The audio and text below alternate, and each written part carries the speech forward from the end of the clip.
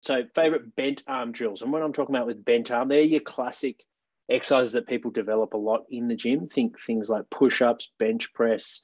We tend to do a lot of upper body strength and power exercises in a bent arm fashion. So where we progress from a straight arm through to bent arm and power off. And my favorite few exercises for improving your strength, so your ability to generate maximum force, is bench press, floor press, so that just reduces the range of the bench, concentric bench, which you use safety pins in your rack, in your squat rack, and you're powering up heavy weight as fast as you can. From there, we have our straight arm drills. As I mentioned, sometimes you don't actually need to fend someone off. You just need to hold them away.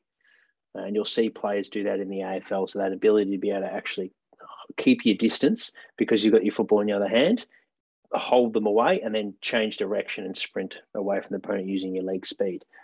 Or you might be holding someone away for the key position players to be able to then maintain a strong dominant position to mark the football, get ground balls, so forth.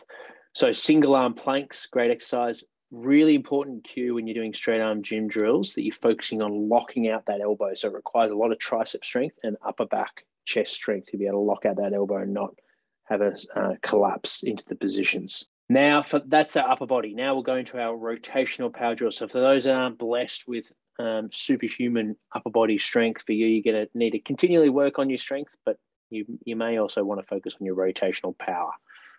And that's being able to use your hips and your core. So cable wood chops, fantastic exercise. Change the angle of the cable from low to medium to high. Power banded rotate and row. So that's when you're in a split stance and you rotate your hips and row the band as fast as you can.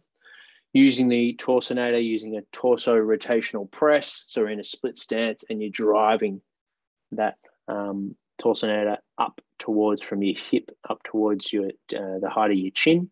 Now we have our favorite anti-rotational drills. So if you're weak through the core and you're trying to fend someone off and they're stronger than you, then you'll lose a dominant position in your hips and your hips will break and your shoulders will collapse. Whereas if you're strong with anti-rotation, someone will push you or you'll push someone and you'll be able to maintain that position because you've got good anti-rotation through your trunk.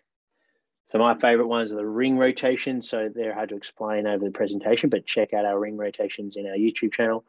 Power off press, so that's quite a common one in athlete stance. You can use a cable or a power band